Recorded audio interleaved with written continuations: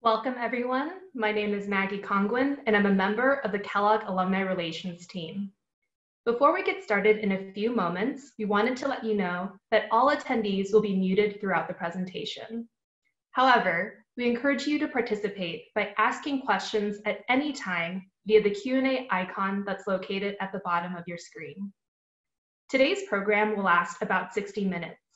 Dean Cornelli and Ada Osakwe will have a conversation and address audience questions throughout the discussion.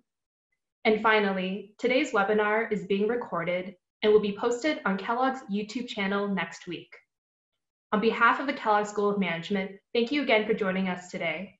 With that, I will turn it over to Dean Cornelli to get us started. Hello, everybody.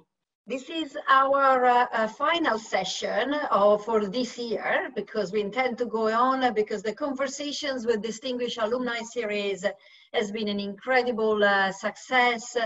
It's been such a privilege for me to interview amazing visionary alumni and discussing trends in their industry and how they coped with the COVID crisis.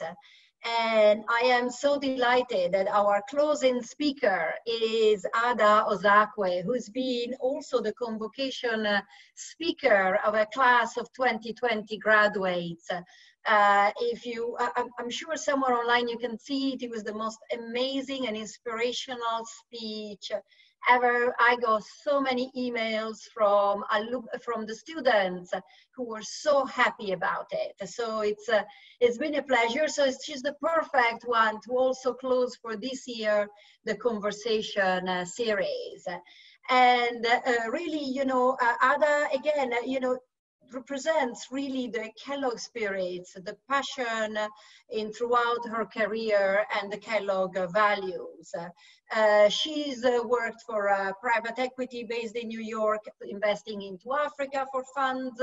She's worked for the Africa Development Fund. She became senior investment advisor to the Honorable Minister of Agriculture in Nigeria. And then left it all to become an award-winning food entrepreneur and founded Agrolay Ventures, which is an investment firm focusing on early-stage innovative food companies. One of them is the Nuli Juice Company, which is Nigeria's fastest-growing farm-to-table beverage producer and fast casual restaurant chain. It has been incredibly fast-growing, but also has faced the challenges of the COVID crisis. And actually, I've seen Ada interviewed several times on CNN. So that means I'm competing against Richard Quest on who's the best moderator. I will ask after her. She's obliged to tell me I'm much better, but anyway, she's been recognized by Forbes Afrique as one of the top 100 Africans contributing to economic impact on the continent, Forbes 20 youngest power women in Africa list. Anyway, this is exactly why we are so proud to showcase our alumni. So welcome, Ada, to this series. It's such a pleasure to be here, Francesca. Thank you so much for that introduction. No, thank you for coming. Thank you for coming. Let me start with some questions, but all of you, please feel free to start asking questions, and I will weave them in with the rest of the question. Now, I mentioned a bit your career, right? Really, very broad, very different roles, very different type of things. Can you talk a bit more about your path and how also Kellogg influenced your approach to leadership in all these type of different roles? Sure. I definitely an unconventional path. I always say that I'm one of the few people who have maybe done public sector, private sector entrepreneurship, quasi-public, sort of everything together. It started off a journey as a young girl in Nigeria. Nigeria is the largest economy in Africa and the most populated as well. Started out here and decided sometime when I was about in my teenage years to go for university in the UK. While I was there, then ended up going into investment banking in London. at some point, I got to meet the folks from the African Development Bank who were pitching their bond issuance. So they were going on a roadshow in London. And one of the ladies who was the treasurer, she was like, "You're Nigerian, why aren't you at the African Development Bank?" And that's what really got me interested and intrigued. And I basically applied for their Young Professionals program. I ended up moving to Tunisia, that's in North Africa. Very interesting experience. They speak French and Arabic. I'd never done any of those, so I had to basically adapt. But I think I was the youngest hire at the time at the African Development Bank. The ADB is like the World Bank. So it's a development institution that invests across Africa. This really got me excited about the continent. Working with the African Development Bank, I think, shaped me in many ways in terms of understanding the issues in Africa, the problems we have, the problems we face, and how the power of capital and how capital can help change that. I worked in the investing team, in the treasury, investing in bonds, and then moved on to the private sector team. And this was where the action was. This is where we're actually deploying capital and investing in infrastructure projects, building roads and all of that. And, you know, Dean Cornelli, at that time, I then started getting a bit antsy because I was like, okay, I'm getting close to the development of the continent, but we're still having to go pitch our projects to a board that had like 70 different countries, both African and non-African. And I just suddenly started feeling like I'm having to make the case for development in Africa every single time. You know, you say you want to do a hydropower project. They say, oh, you're going to kill the flora and fauna. But I'm like, we need power. We need light. Like right now, they might take light in my house right now. There might be no power. And, you know, it's just what we face. So I started getting quite disillusioned with the mandate of institutions like the African Development Bank, like the World Bank. And I said, how can I get closer to actually making my own impact? And that's what made me decide to go do my MBA and transition to Kellogg. I still remember my essay for Kellogg was I wanted to go into private equity. Then I started feeling that private equity was closer to the entrepreneur, closer to development. Interned with Actis, one of the biggest emerging market funds. And then after business school, after a few months, I then joined a firm, like you said, in New York. It's interesting that that transition then happened again, that I started feeling a bit uncomfortable, started feeling a bit disillusioned with the way private equity was being handled in Africa. I felt a lot of people were raising big funds, driving nice cars, wearing nice suits, but not enough money was being deployed to the areas that actually would make a tangible impact in people's lives. So eventually decided to move home after a nice conversation with a few people saying I wanted to still work in development and be closer, but I want to still be quite relevant in private sector and still having the hard skills of, you know, going on a spreadsheet and looking through an investment. So that balance. And someone eventually told me that the Minister of Agriculture in Nigeria was looking for a senior investment advisor. But it was interesting that the position was being funded by a private entity. So it was almost like a secondment because they knew that to get talent, like Kellogg talent, it would be difficult to pay if I was to get the money from the government as a civil servant. So I was paid by the Tony Elumelu Foundation. And I still remember that meeting. I was in New York, took a day off and took the Amtrak out to New Jersey and had this meeting. No, actually went to DC. So I had this meeting with the minister. It was the final stage of the interview. And what should have been like a 45-minute conversation became a 3-hour conversation. I just felt he was an amazing person. I thought, who is this minister talking about investments? And he's an agriculture scientist. How does he know stuff about investments? And how am I going to help build private capital, bring private capital into agriculture in Nigeria? And before that time, I had never done much. And I decided to join and moved home to Nigeria. So yes, that was my path in terms of formal career paths before I then transitioned into entrepreneurship that I guess we'll talk a little bit more about in a second. Yeah, actually, you know, I just got a question in which was exactly what also I was going to ask you, which is exactly that, right? And you left the senior role in government to become an entrepreneur. Did you always know that you wanted it? Or I see now a question that says, what spurred you to jump into entrepreneurship? You know, that's a very interesting question because, you know, I still remember being at Kellogg and definitely doing all the new product development classes and how to launch a business. But I never, honestly, if I knew that I would be going into entrepreneurship, I would have made sure I did the classes to get my classmates to do my business plan for me for free. All those classes we did that we had to do business plans, and so no, I didn't know. But it's quite interesting. It just sort of came naturally. I feel like if you are a person who is always so passionate and so driven to see things better, or to see change in the way you envision that change to be, no matter what, I feel we'll sort of find our way in eventually doing it ourselves. And that's really what happened with me. When I was in the ministry, that's when I realized Nigeria was spending over $11 billion annually importing food that we could otherwise produce at home.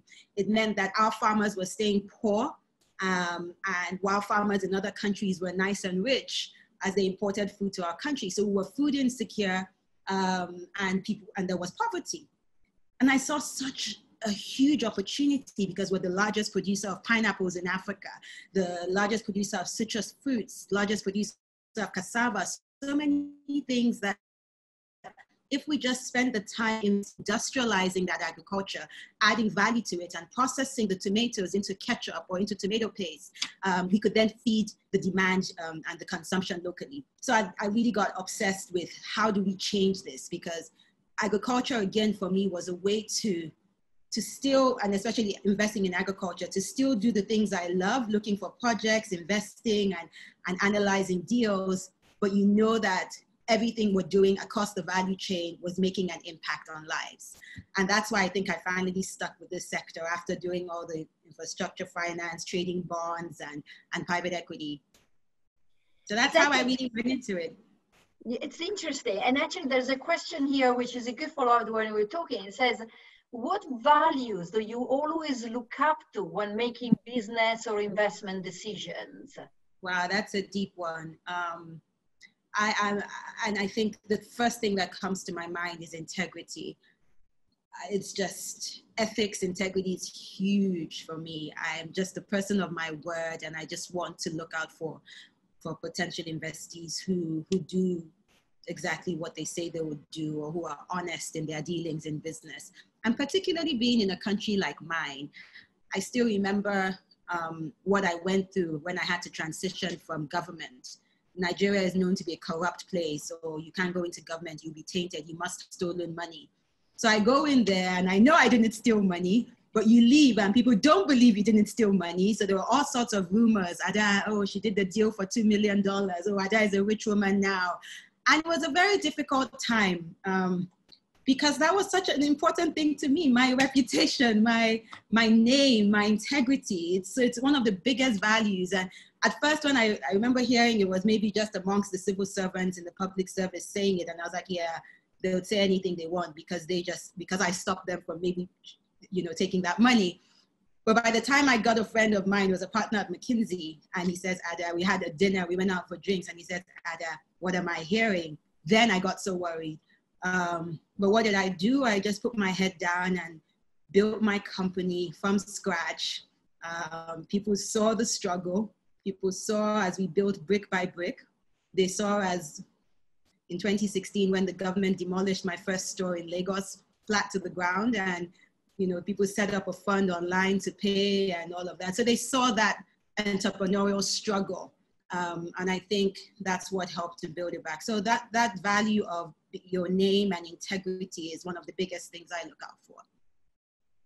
That is actually a fantastic message, how you could stick to your values despite the rumors and just focused on what you were doing. That is very important. Now, let me talk, this must have been a difficult time, but right now also, right, it is a difficult time. I just want to talk a bit about the exactly crisis management, if you want, aspect. The Agrolay Ventures is really so focused on the food and agricultural system.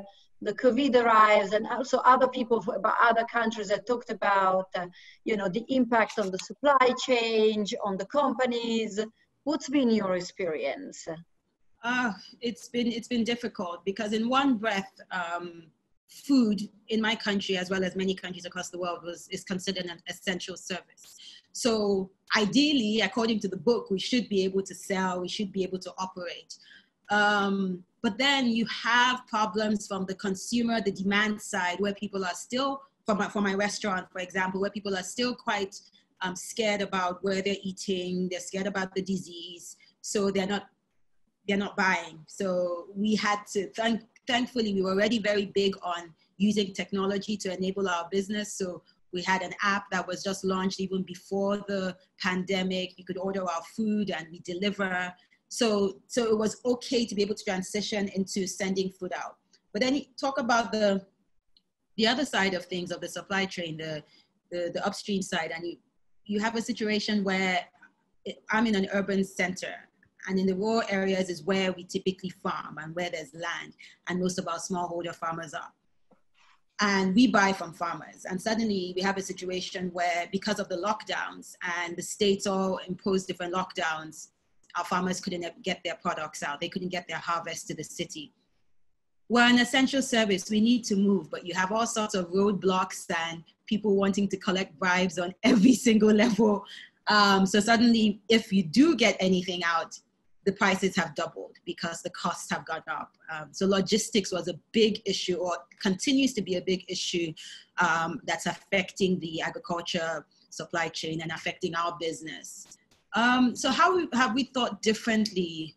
My portfolio companies, we have one logistics company that was a bit affected, but they're sort of getting back on track.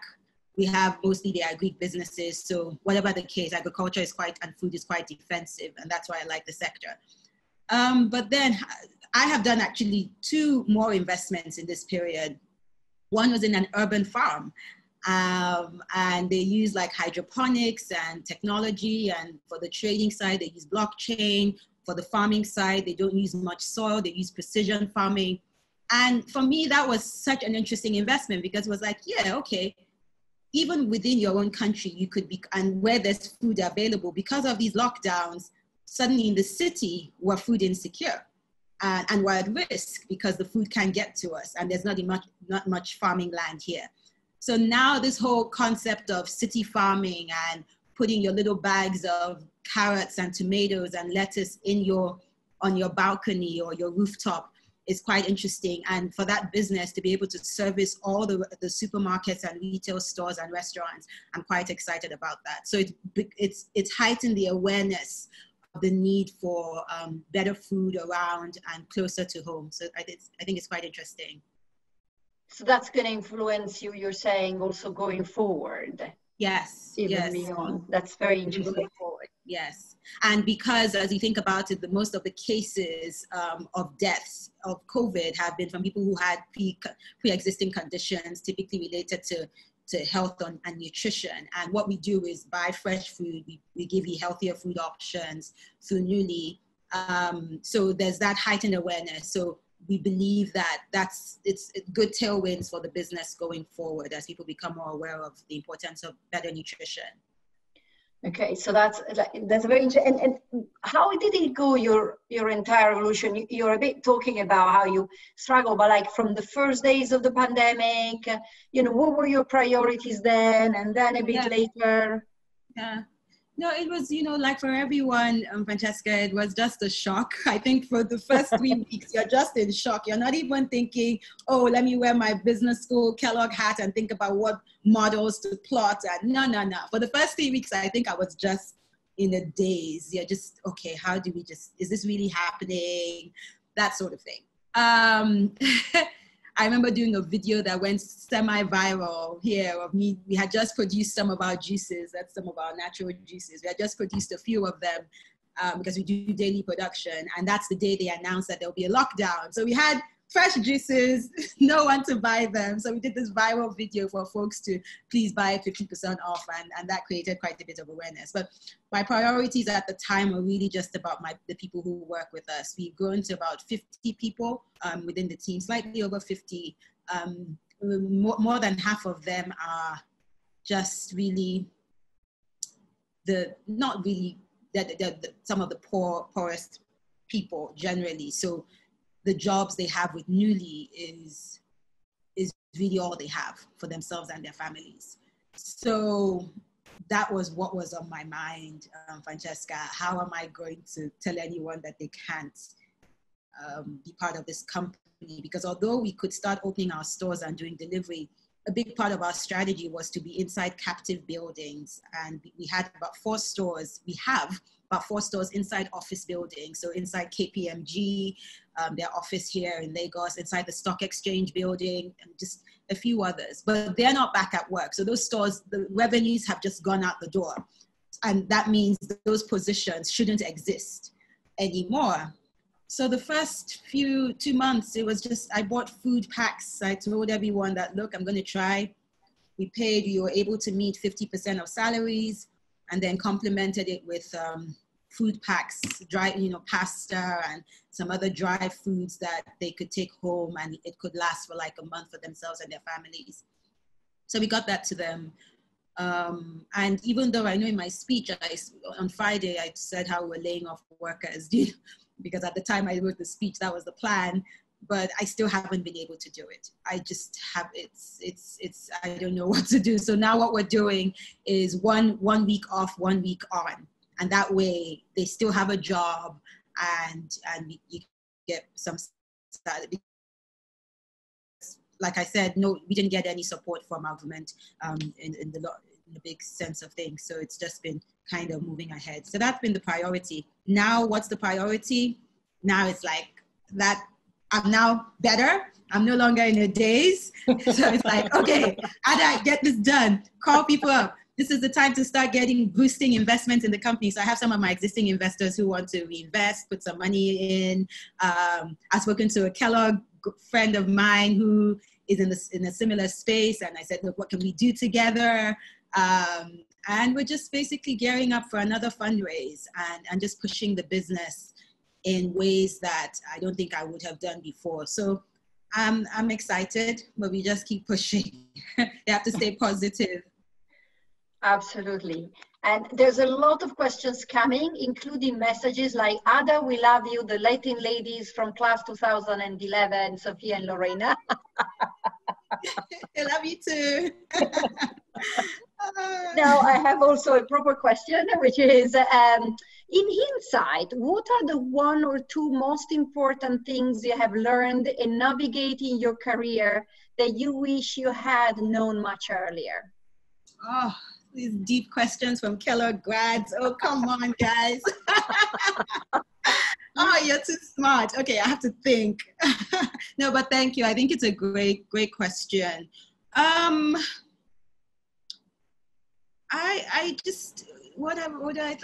think I would have liked to, going into, I'll just think of one thing, however it comes to my mind, maybe going into government and coming with this view of, I'm economics, I have 2 master's degrees, 1 from Kellogg, I'm here and I'm going to help. Knowing how to deal with politics. I think no matter what we think about, we say we're business leaders. I think if we are leaders who want to make change, I don't think we can avoid politics. Even if it's not directly, one way or the other, you would have to speak out about issues that are affecting people.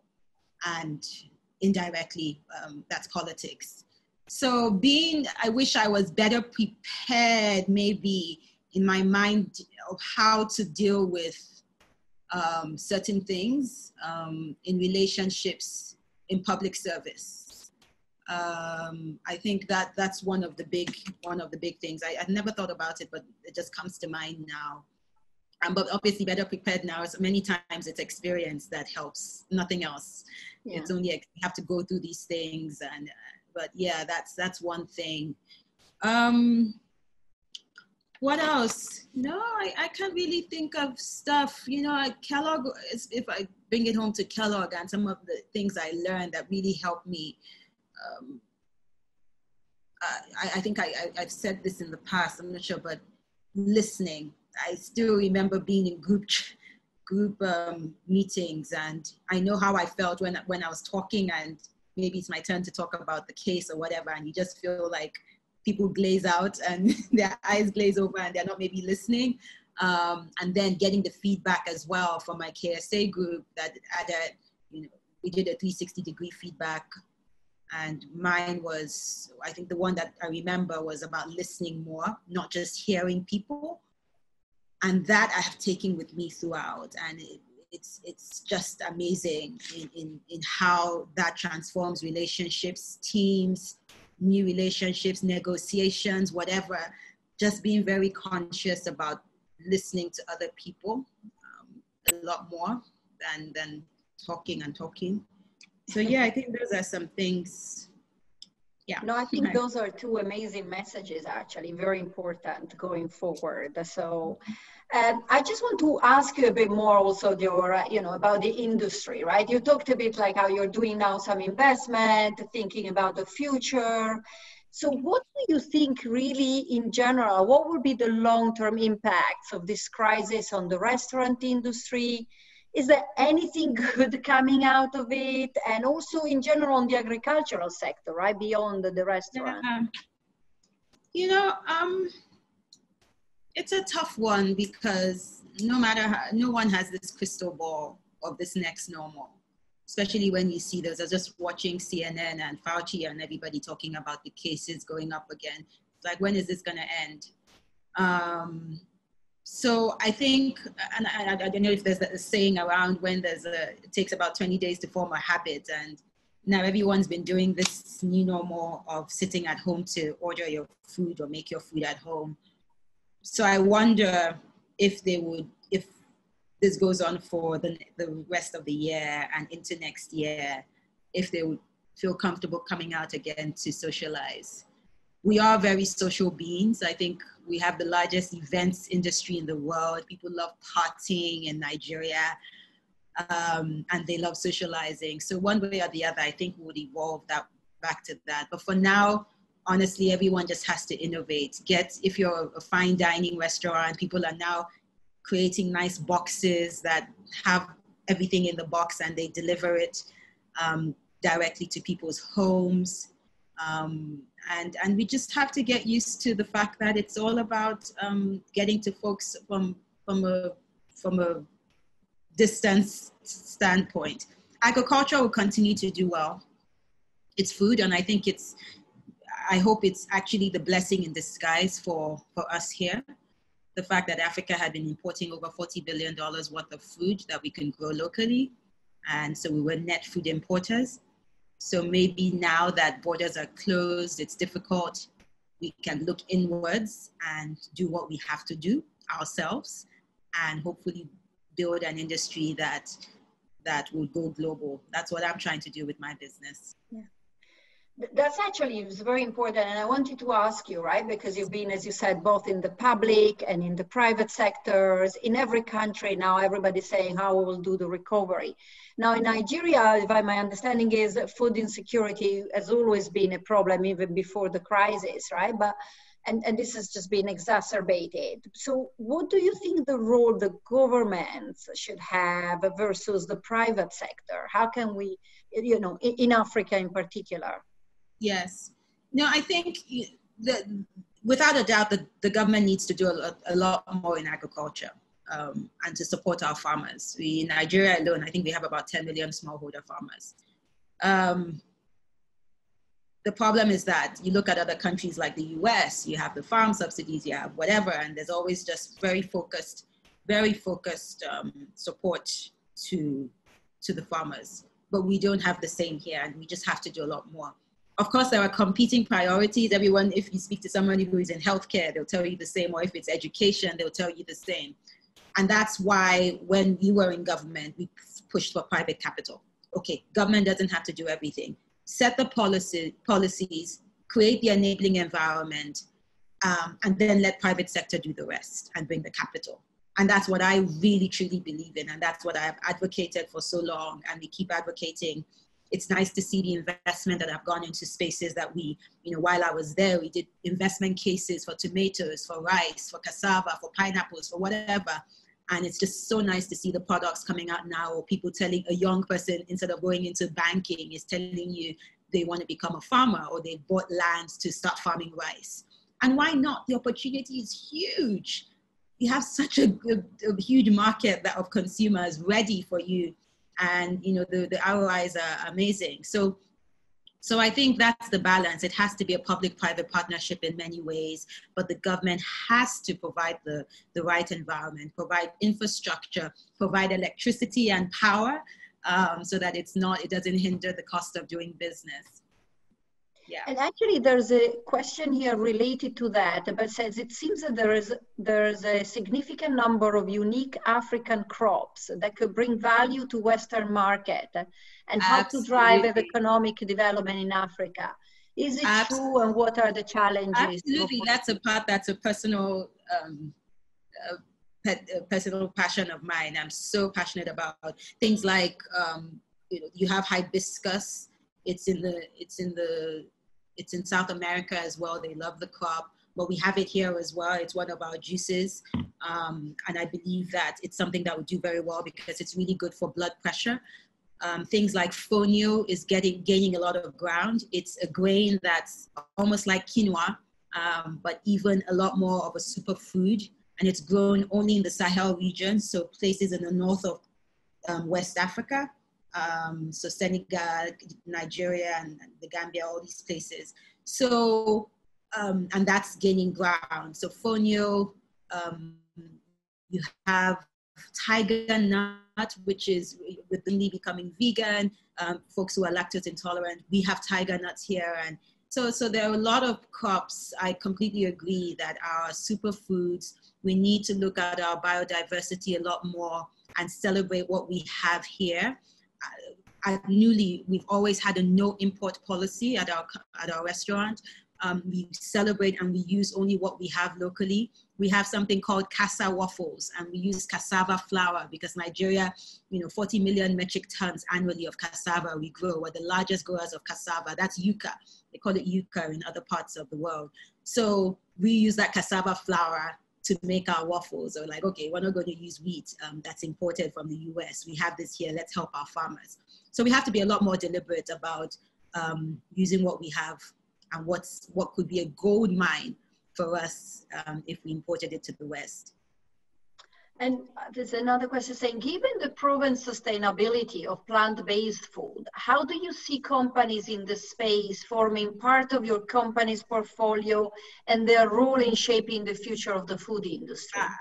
I love that question. Folks, you guys are on point. You know exactly where my mind is. I recently joined the board of a company called Infinite Foods, and they basically are the sole exclusive distributors of Beyond Meats and some other big Oatly and some of the big plant-based foods in Africa. So they started in South Africa, and now they're coming out to West Africa, starting with Nigeria. And honestly, it's really exciting what's going on. At first, they started and they didn't think that Africans would consume meatless products, but honestly, they sell out. And there's always a shipment coming in this way. So I think it's going to be big. I think it's going to be big from a diet-related standpoint, from religious standpoints, and the fact that the food is tasty as well. I'm on a WhatsApp group that's vegans in Nigeria. I'm not vegan yet. I'm vegan curious. I try to be plant-based certain days of the week. And I know the benefits there, and the fact that there's a growing community. Even here, I'm quite excited about when that company, and what I've been telling them is that, okay, I know you have these exclusive distributions with the top companies around the world, but how do we use what we have, and how do we start investing in local entrepreneurs who are doing a new tiger nut based milk product, or who are doing something with fonio and fonio flour, whatever. And that's exactly what they want to do. So I think it's the future in many ways for food. And here one which is a bit about the development, but less about not only agriculture. Someone say, given your experience, like in large public institutions, banks, private equity, it says, where do you see the greatest need for driving the most impact and economic development? And how will this evolve in the next 5 to 10 years? There seems to be a gap between early stage startups and mature businesses owned by private equity. How will that be best addressed? Francesca, I'm smiling again because everyone's on point with my mindset. You see, Kellogg, we have this connection in such a way. And I think that's the beautiful thing about the alumni base. And I always say it, I say it to the heavens. Yes, we are really connected. Honestly, that's the biggest issue. And that's why I started Agrolay. I had done private equity. I was disillusioned, like I said, with the fact that folks were just focusing on big tickets, specifically big tickets. They wanted to do only $50, $100 million ticket sizes.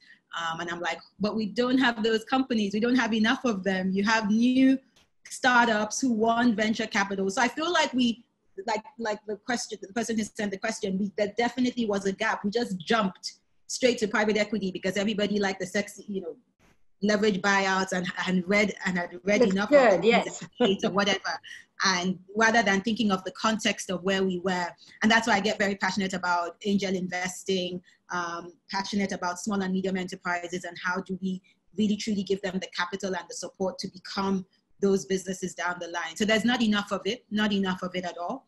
And I continuously work with folks. At some point I wanted to do a fund separately for that. But I have to pick things at once at a time. But yeah, there is a big need. We're still very early in venture capital. I think in 2019, Africa attracted only about $1 billion in new venture deals. Most of it went to the fintech space. Fintech is a big thing for us here.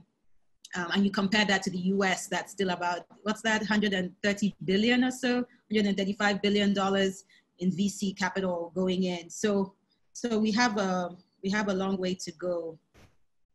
But it's moving. And you're part of that. That must be exciting, right? And I'm getting a lot of message about this. So it's inspiring. It is exciting. One of the things I do try to speak up about is that I feel a lot of the tech, the venture capital money, the VC money has been going to tech. And I'm like, in Africa, there's still places that even if today I design a bicycle, something as basic as a bicycle, and I say this bicycle is going to move this product from this village to that village and whatever, and it's going to make a lot of money because there's a need for that. I don't need tech. So many people feel like it has to be tech to be sexy and to have amazing valuations. And I'm like, we still have basic needs that some of the simple copy-paste problems, but just putting it in the context of Africa or wherever you are would still work, but we don't get as much money. So I say if I was called Nuli Tech or Agrolay Tech, maybe my valuations would be amazing, But for now, I'm having to make the case why, we have 10 stores, this is what we're doing, this is our revenues. But no, that really is what's going on here. Yeah, but there's a question actually related to that, which asks that has technology still influenced your investment decision? So in terms of have I done, I believe, yes, absolutely. Actually, I think the majority of the portfolio companies, ACE, I just did Shaka, and then the urban farming one, they're all tech enabled. Okay, Sharp, which is a logistics, it's a Sharp Technologies. It's a logistics business that uses only technology. And I think it's quite exciting for this market and what they're doing with companies and services. So yes, in many ways it really is the future. Tech is the future, but it's how we use tech in very specific, deliberate ways, not just for the sake of saying you have a business and because it's on your website or you put it on your website, it's suddenly tech. Let's really think through the right innovations and how we can apply technology to solve existing problems. And now there's a question specific about someone who knows Nigeria. It says, President Muhammadu Buhari and his predecessor, Goodluck Jonathan, has had programs to try to support Nigerian farmers through subsidy programs, but these have not been totally successful. If Nigerian agriculture does not develop more, will you try to create supply chains for your businesses with farmers in other nearby countries like Ghana and the Ivory Coast? So yeah, my former boss, Akin Adeshina, who is now the president of the ADB, he came with a lot of bold ideas and he implemented. He was a doer. So everything from giving our farmers inputs like fertilizers and improved seeds to yield higher crops, and all of that was done. But as it is with our countries here, when there's a change in government, you have the phrase policy somersaults, which is one of our biggest problems. So you could start on a nice track that's taking you that way. At some point, our food imports had gone down to about $3 billion. And suddenly, policy somersault, investors lose interest, and all the work we have done and to attract investments all goes away. Companies like Cargill, they had come in, we were having these conversations, they brought their senior team, and then it wasn't happening anymore. So indeed, yes, if you have issues, I have explored, I've gone out to Ghana to explore and meet pineapple farmers there, because pineapples is one of our biggest raw materials. So yes, and it happens. It already happens with a few people who are in the processing side, that there's not enough coming from Nigeria, from our farmers locally, and they need to secure their supplies in better ways. So we have to look at neighboring countries. But for me, it's still a good thing, as long as it's we're supporting the farmers across the area. Absolutely. And talking actually in the impact in Africa, there's a question says here, what advice does Ada have for Kellogg alumni who would like to find ways to help make an economic and social impact in Africa, given the tremendous need and potential of the continent? Just come and do it. There's a lot of opportunities. Some people decide to go through the development finance route, DFID or IFC or USAID. There's impact there if that's what rocks your boat. But then you can become an investor. You can look up and work with entrepreneurs and advise them. I think there's still a big gap in the technical skills and advice. So many entrepreneurs still need hand-holding.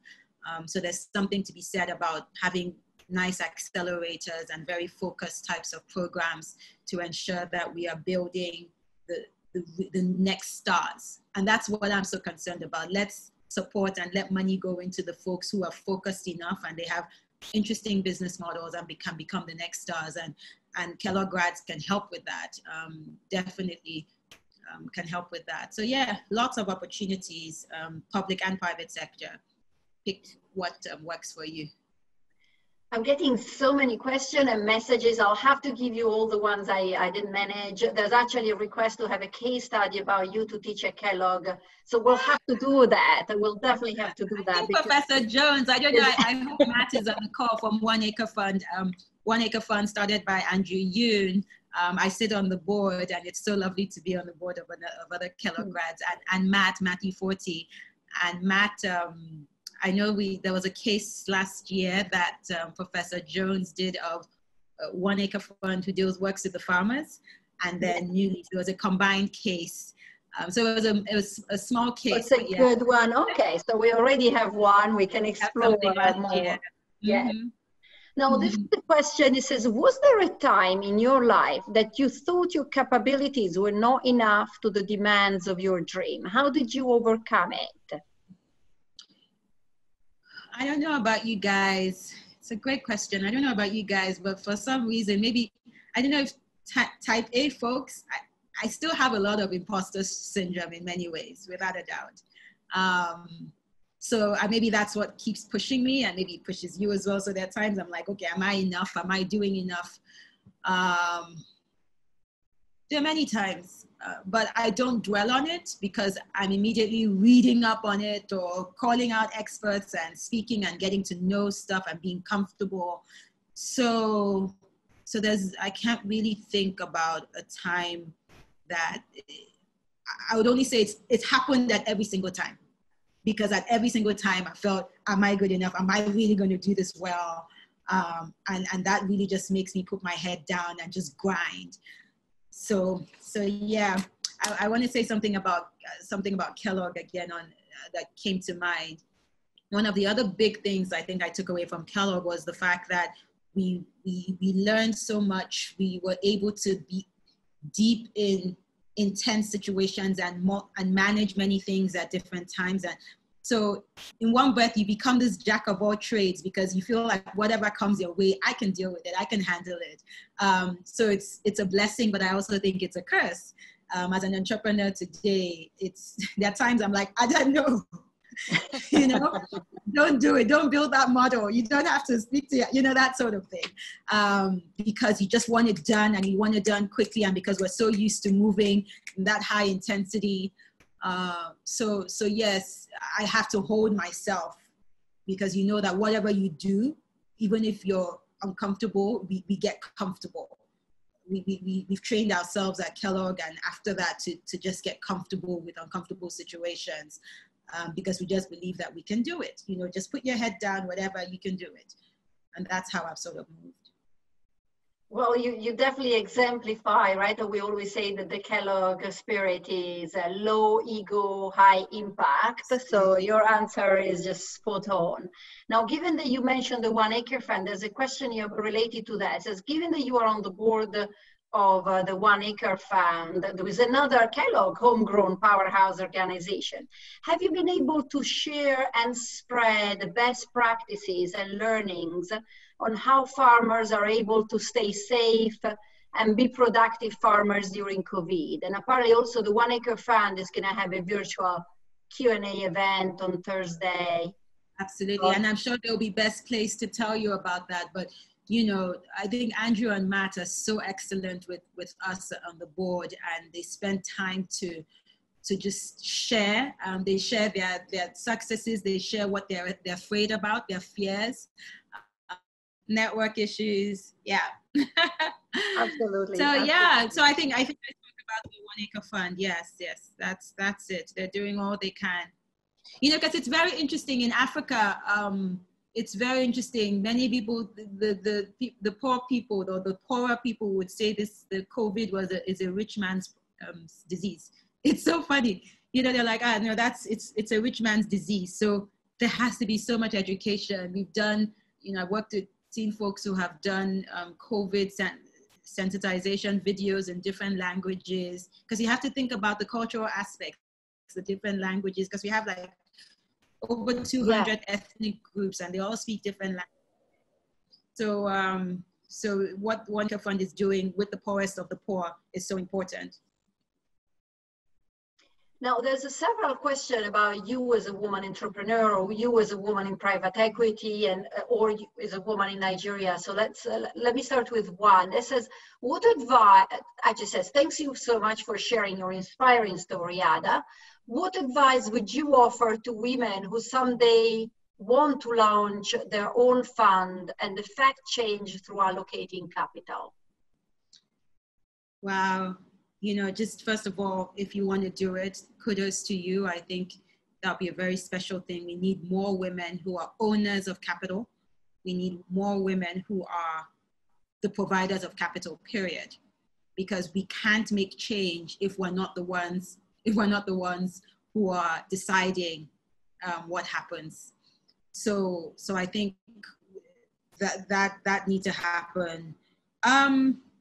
You just have to be bold about what you're doing. Know your stuff. I think I've always said that, and I'm talking to the converted, your Kellogg grads. Just know your stuff, and knock on those doors. You know, as someone who has invested as well as raised capital for my business, I've seen those biases. I have, you know, when you're being questioned if you can meet certain targets, or why are you raising this amount? You should raise smaller. I'm like, did you tell James that? Did you tell, you know, Toko about that? You know, you didn't say that. So, you know, VC, I think the number is 0.02% has gone to women, or about 2% has gone to women, but for Black women, it's about 0.006%.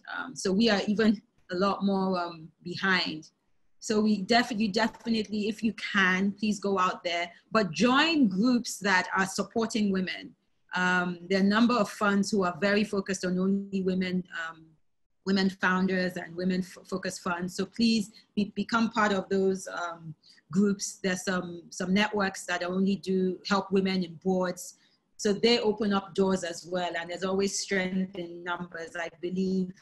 But speaking on the women issue, if you allow me, Francesca, yes, over the last few days, there was some press in Nigeria about my speaking at the convocation and being the first African to speak. But I'm just looking at one of the things that one of the companies put out, a paper says, pretty Nigerian lady breaks record, becomes, how has pretty added anything to that headline, you know? And there was a whole conversation about it on one of our groups, and it's interesting. So yeah, this is what we face. You know, I'm a woman doing my thing. The person who asked the question, she knows, and that's why she's asking that question, that it's a tough world out there. You'd still be seen as a woman, but we just have to keep pushing through and crashing those ceilings. We do, it's possible. Absolutely. No. And actually, I should have mentioned, exactly, you were our first African convocation speaker, and it's a great honor to have you. I mean, moving on that, it's like there's a question, are there other unique challenges in being a woman in business in Nigeria than if you were a Nigerian man in the same role? So not only as a capital allocation, but just also running businesses. Yeah. You know, I didn't really see it, or I didn't overly see any big differences. I think, but then when you then open your eyes properly, you then realize, oh my gosh, you know, how come I wasn't invited to that meeting? Or you need to put a woman on your board. You know, I speak out about it. So because I'm now a lot more conscious. So yes, there are differences in that regard. But I think when I first moved home, especially when I went to government and just in general, women are still celebrated, you know, get positions here and there, we do our thing. But what I saw was issues around ageism, and if you're young, you don't really get it, or people don't take you seriously, or they initially don't want to take you seriously. So you have to do the extra proving that you have something up here and that you're smart and you have value to add. So I think initially I felt the ageism thing a lot when I moved home. And then later on, you then start seeing that as I got higher in my career, stuff around board positions and stuff, we need to be a lot more diverse there. And I should mention a message just arrived here. Someone saying to mention the 100 million New Voices Fund launched by Richelieu Dennis to support female entrepreneur. That's so apparently there are things like that, yes, which are important to move. Yes. Now I can see we are arriving towards the end. So I want to ask you one question, because in the convocation you said that besides being African, you're a Black woman. And so I just, in this unique time we are having, in the US, but also globally, right? If you would like to share a bit your thoughts on what's happening in the US now with the Black Lives Matter movement, and also what advice do you have for people who want to use their passions to fight racial injustice and make a difference in their communities? Francesca, it's just, I think I said we're at a tipping point. And the only thing that keeps me up at night as I think about what's going on is I just hope that we must not lose this moment, because if we do, would we ever get a moment like this in time to finally break down those walls of racial injustice? So I don't want us to get tired. I don't want the Blacks amongst us in the US to get tired or to get distracted, or they shouldn't feel that if the media is no longer covering it, it doesn't matter, keep going, So for me, that's it. I just don't want us to lose this moment to make change really happen, to ensure it really happens. What advice do I have? It's just to speak up. I think that was my message last week, but I can't emphasize it enough.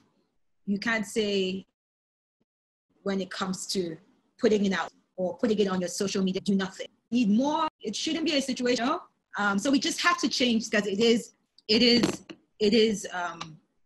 just wrong. We're human beings, all human beings. So I get emotional when I think about this, because, I'm here and every day you're seeing a new video or something that's happening in the US and how a Black man was treated, and it just doesn't make sense, not in these times. So I think it's our responsibility to speak up and change it, because we can, if we speak up, you know? So that's my view, speak up. That is a great message to conclude, and I really want to thank Ada, because every time I talk to her, from the first time we talked, it's like your energy, your positivity, even in difficult time, right? Like what's happening in the US, which affects you clearly, you feel that, but also what's happening, in Nigeria with the COVID affecting your business. These are amazing challenges, but every time I talk to you, you have such energy and positivity and wanting to make an impact. And we are just so proud to call you a Kellogg alumna.